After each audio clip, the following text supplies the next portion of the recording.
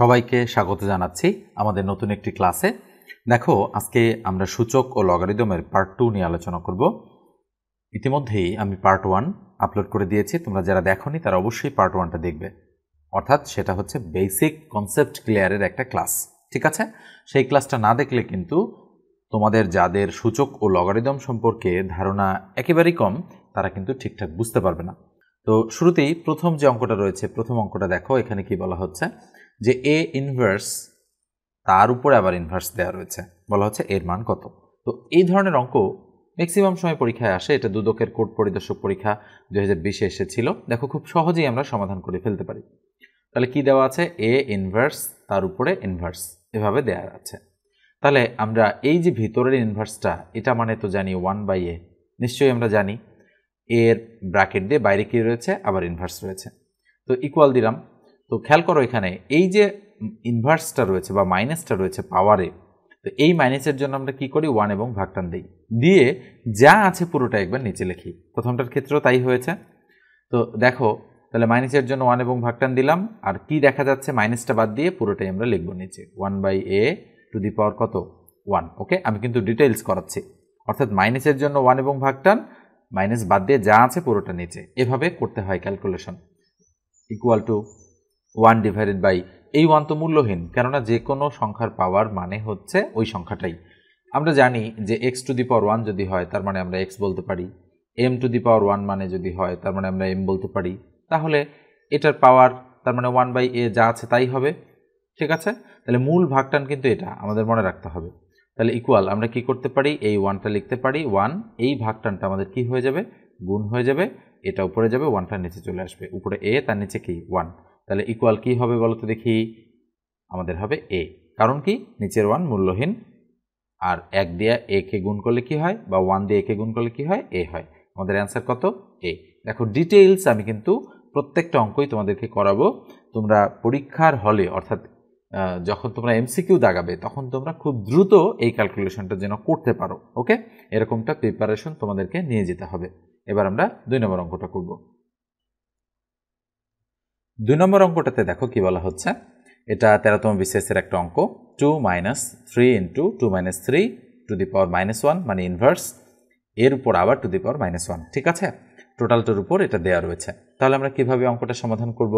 আমরা ইকুয়াল দিব, ইকুয়াল দিয়ে 2 লিখব, অর্থাৎ যা আছে তাই, -3 × বলো তো দেখি, 2 এর থেকে 3 বাদ দিলে কত হয়, -1 to the power -1, third bracket close করে -1। অর্থাৎ এই প্রথম বন্ধনীর ভিতরের কাজটুকু আমরা আগে করে নিলাম, কেননা আমরা জানি ব এর ভা গু জো বি, অর্থাৎ ইংরেজিতে যেটাকে আমরা বদমাশ রুল বলে থাকি। তো সিম্পলিফিকেশন বা সরলীকরণের সময় আমরা এই ধরনের রুল ব্যবহার করি। তাহলে ইকুয়াল, থার্ড ব্র্যাকেট দিলাম, 2 - 3 × আচ্ছা বলো দেখি, এখানে এই যে -1 উপর শুধুমাত্র টু দি পাওয়ার -1 রয়েছে, তো এই মাইনাসের জন্য আমরা কি দিই, 1 এবং ভাগটান দিই।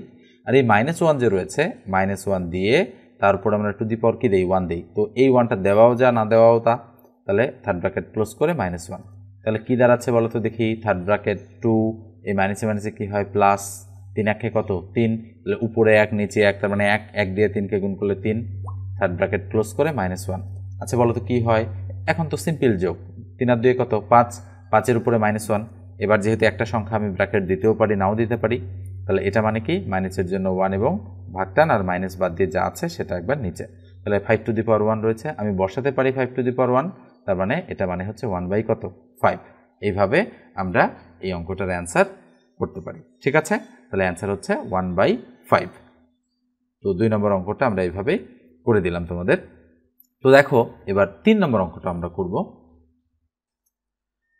কি রয়েছে দেখো, 9 to the power x + 9 to the power x + 9 to the power x।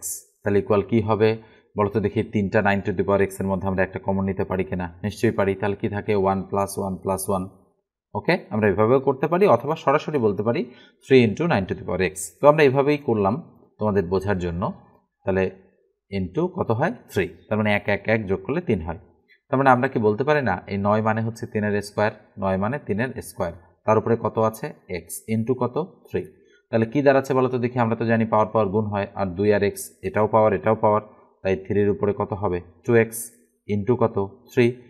আচ্ছা এবার বলো, 2 3-এর মধ্যে কয় 3 নিলাম, একটা, আর পাওয়ারগুলো মানে গুণ থাকলে পাওয়ারগুলো যোগ হয়, তাহলে এই 3 এর পাওয়ার কত 1, তার মানে আমি বলতে পারি 2x প্লাস হচ্ছে 1 এইভাবে। ঠিক আছে, তার মানে 2 3 এর মধ্যে 1 3, এখানে 2x আছে 2x, এই গুণ আছে যোগ, এই 1 আমি এখানে দিয়ে দিলাম। তাহলে অ্যান্সার কত আমাদের 3 to the power 2x plus 1। এছাড়া কিন্তু এটাকে আর অন্য কিছু করা যায় না। ঠিক আছে, তো আমরা 3 নম্বর অঙ্কটা দেখতে পাচ্ছি যে জনস্বাস্থ্য প্রকৌশল অধিদপ্তরের সহকারী পরিচালক পদে 2015 সালে যেটা অনুষ্ঠিত হয়েছিল সেখানে এসেছে। ঠিক আছে, এরপর আমরা 4 নম্বর অঙ্কটা করব। দেখো 4 নম্বর অঙ্কটাতে কি বলা হচ্ছে, 4 নম্বর অঙ্কটাতে বলা হচ্ছে যে 2 টু দি পাওয়ার n ভাগ 2 to the power n minus 1 এটার ফলাফল কত হবে সেটা আমাদেরকে খুঁজে বের করতে হবে। তো ভাগ মানে এভাবেও ভাগ আমি দিতে পারি, অথবা আমি ইকুয়াল চিহ্ন দিয়ে ভাগ টানটাকে এভাবেও দিতে পারি। তো উপরে কি 2 টু দি পাওয়ার n, নিচে কি 2 to the power n minus 1, এটা উপরে আর এটা কোথায় নিচে। তাহলে কি দাঁড়াচ্ছে বলো তো বিষয়টা, আমাদের দাঁড়াচ্ছে হচ্ছে এই যে 2 2 রয়েছে, 2 2 এর মধ্যে আমি একটা 2 নিতে পারি, নিয়ে উপরেরটা আগে লিখব। বলো তো দেখি ভাগ মানে কি, ভাগ মানে বিয়োগ দিলাম, দিয়ে তারপরে নিচেরটা লিখব। যেহেতু নিচে 2টা সংখ্যা রয়েছে তার মানে আমি এভাবে লিখব n মাইনাস 1। ঠিক আছে, জাস্ট আমি এই ক্যালকুলেশনটা এভাবে করে নিলাম। তোমরা চাইলে সরাসরি এই লাইন থেকে এই লাইনেও আসতে পারো। তাহলে equal 2 to the power n minus n, বলো তো মাইনাসে মাইনাসে কী হয় প্লাস, তার মানে প্লাস 1। তাহলে ইকুয়াল কী দাঁড়ায় n আর n বাদ, তাহলে 2 টু দি পাওয়ার কত হয় 1, তাহলে 2 টু দি পাওয়ার 1 মানে কত 2।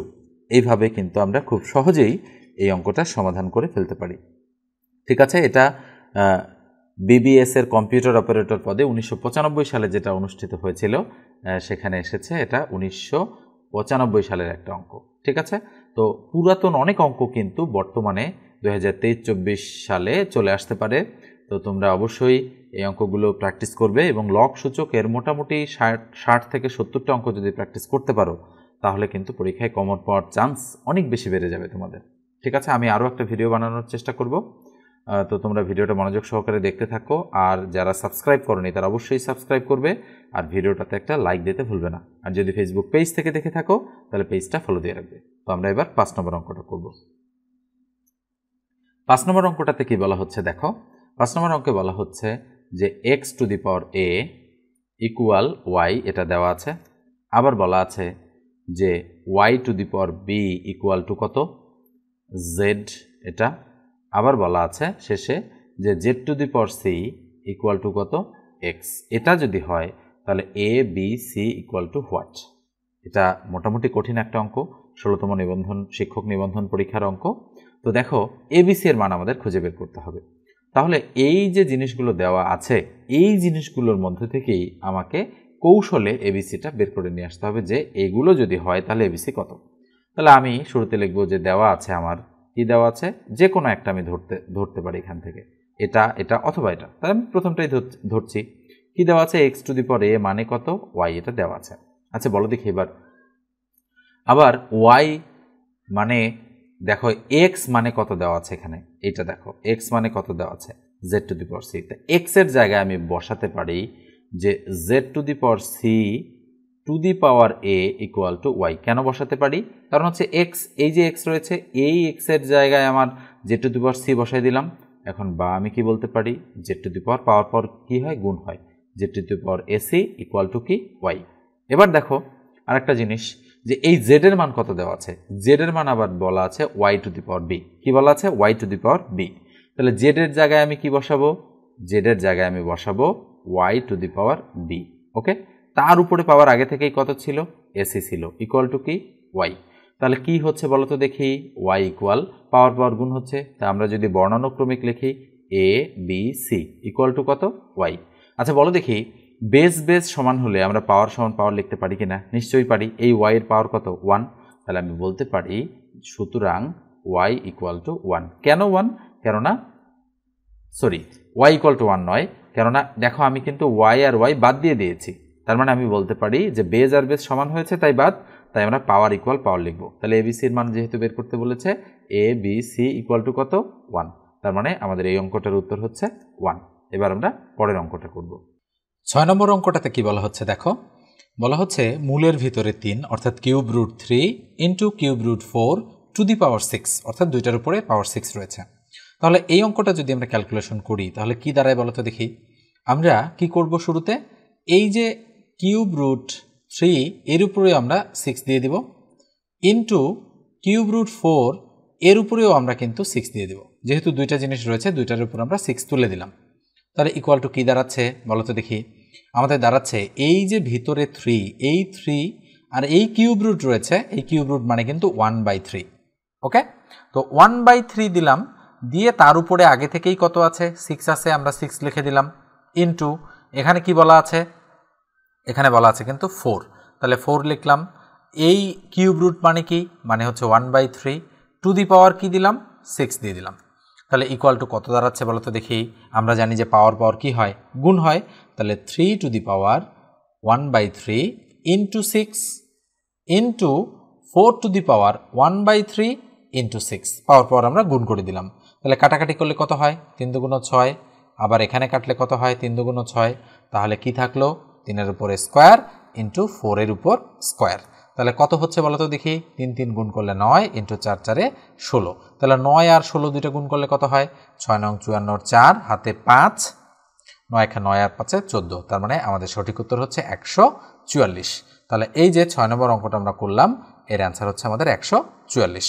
এবার আমরা 7 নম্বর অঙ্কটা করব। এখানে দেখো কি বলা হচ্ছে, 3 to the power x plus 4 into 9 into 3 to the power x plus 1 divided by 3 to the power x plus 2। ওকে, তো এই হচ্ছে সূচকের একটা অঙ্ক। এটা নবম দশম শ্রেণীতে এই অঙ্কটা হয়তো সরাসরি আছে, তোমরা যারা পারো এই অঙ্কগুলো তারা জানো বা যারা করেছো। তো দেখো চাকরির পরীক্ষাতেও এই অঙ্কগুলো আসতে পারে এবং খুবই কম সময়ের মধ্যে তোমাদের কিন্তু এর সলিউশন বের করে দিতে হবে।